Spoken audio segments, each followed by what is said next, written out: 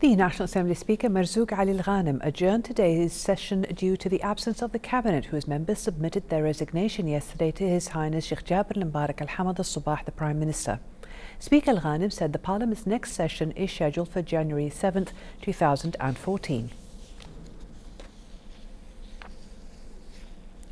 The National Assembly Speaker Marzouq Al-Ghanim stressed that all MPs unanimously agreed on holding special sessions to compensate for the delay in ratifying a number of legislations, noting that the important laws are ready for approval. In a press statement, Al-Ghanim said that the delay was due to compelling reasons and assured the citizens that the laws will be passed after forming a new government.